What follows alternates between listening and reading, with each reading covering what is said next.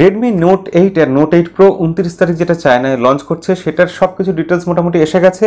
সেই নিয়ে বিস্তারিত আলোচনা করেছিলাম একটা ভিডিওতে, আজকে দুপুরেই সেটা আপলোড করেছিলাম। আপনারা বহু মানুষ সেটা দেখে পছন্দ করেছেন, যারা দেখেননি অবশ্যই আই বাটনে লিঙ্ক দিলাম, দেখে নেবেন। সেখানে প্রচুর কমেন্ট এসছে, একটা কমেন্ট খুব কমন, NFC কি এটা আপনারা জানতে চেয়েছেন। কারণ আমি বলেছিলাম Redmi Note8 বা Note8 Proতে NFC থাকবে, এটা একটা ভালো ব্যাপার। NFC হাতি ঘোড়া কিছু নয়, খুব পুরনোই একটা টেকনোলজি। বাজেট সেগমেন্টের ফোনে এর আগে আমরা একাধিকবার সেটা দেখেছি, আমরা এটার সাথে অনেকেই পরিচিত।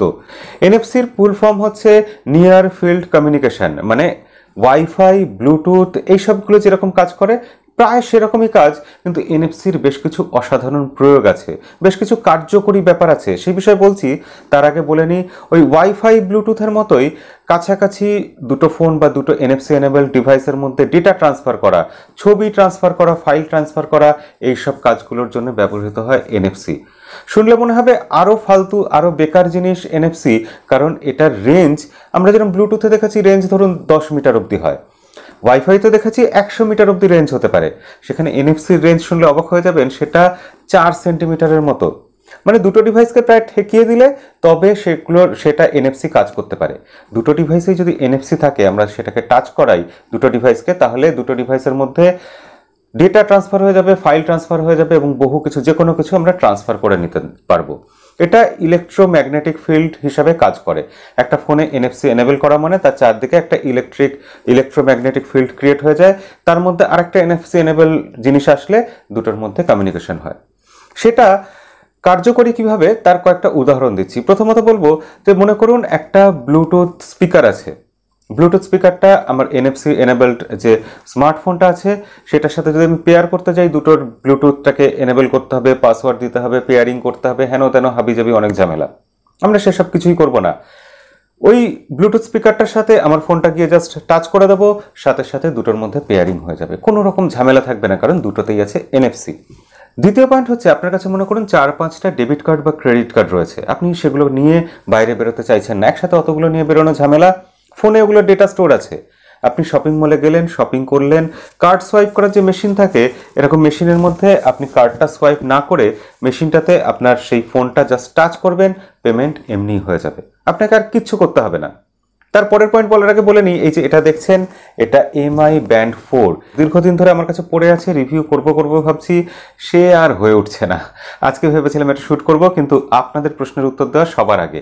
এবং প্রশ্নের উত্তর দেওয়ার আগে আরেকটা কথাও বলে নিই, যে আমি ভেবেছিলাম যে রিয়েলমি যে তাদের ফোনগুলো আনছে, আগামী 1-2 মাসে তারা বেশ কিছু হইচই ফেলে দেওয়ার মতো ফোন আনবে, সেই ব্যাপারে অনেক কিছু জানা যাচ্ছে, সেই নিয়ে একটা ভিডিও করব এবং তাতে বলবো যে রিয়েলমির ফোনগুলো কেন তারা এত সস্তায় দিতে পারছে। তারা তো শাওমির মতো ওরকম ম্যানুফ্যাকচারিংয়ে একদম PhD করে ফেলেনি, তবু তারা পারছে কেন, সেই নিয়ে একটু ভিডিও বানানোর ইচ্ছা ছিল, সেটা পরে হবে। আজকের ভিডিওতে আবার আমরা ফিরে আসি। থার্ড পয়েন্টে বলবো যে NFC জিনিসটা আর একটা বড় গুরুত্বপূর্ণ কাজ হচ্ছে NFC ট্যাগিং, মানে ছোট্ট একটা কয়েনের মতো জিনিস থাকে, তার মধ্যে প্রোগ্রামিং করে দেওয়া যায়, অ্যাপ্লিকেশন দিয়ে তার মধ্যে কিছু কমান্ড দিয়ে দেওয়া যায়। সেটা আপনি ঘরে একটা ঝুলিয়ে রাখলেন, 50 টাকা 100 টাকা দাম, বেশি দাম না। গাড়িতে একটা ঝুলিয়ে রাখলেন, যেখানে ইচ্ছে এদিক ওদিক প্রয়োজনীয় জায়গায় ওগুলো ঝুলিয়ে রাখলেন। ঘরেরটাতে ধরুন কমান্ড দেওয়া থাকলো যে ভোর 7টায় অ্যালার্ম সেট করা আছে, তা আপনি এসে আপনার ফোনটাতে অ্যালার্ম সেট করার জন্য 7টায় অ্যালার্ম সেট করতে হবে না, ক্লক খুলতে হবে না, আপনি জাস্ট আপনার ফোনটা নিয়ে ওই NFC ডিভাইসটায় ওই ট্যাগটাতে ঠেকাবেন, আপনার ফোনে 7টার সময় অ্যালার্ম সেট হয়ে যাবে। আপনি গাড়িতে উঠলেন, গাড়িতে একটা NFC ডিভাইস আছে, সেটাতে ঠেকালেন, যেরকম প্রোগ্রাম করে দেওয়া ছিল সেই অনুযায়ী আপনার গাড়ির ব্লুটুথের সাথে বা যে গান বাজবে সেই ব্লুটুথ ডিভাইসের সাথে আপনার ফোনটা পেয়ার হয়ে যাবে। তো NFCর এই 3টে ব্যবহার গেল। চতুর্থ ব্যবহার হচ্ছে NFCর মাধ্যমে আমরা যে কোনো ডেটা ট্রান্সফার করতে পারি, যেটা সবার আগে বলছিলাম আর কি। দুটো NFC এনেবলড স্মার্টফোন আমরা কাছাকাছি নিয়ে আসলাম, দুটো ফোনের মধ্যে আমরা ছবি আদান প্রদান করা বা যে কোনো কিছু ভিডিও বা যা হোক কিছু আদান প্রদান করে নিতে পারবো। এবং এটা স্পিড হচ্ছে 106 kbps থেকে 486 kbps, সম্ভবত এটাই এক্সাক্ট ফিগার, আমি লিখে দিচ্ছি। তো সেই স্পিডে এটা ডেটা ট্রান্সফার করতে পারে।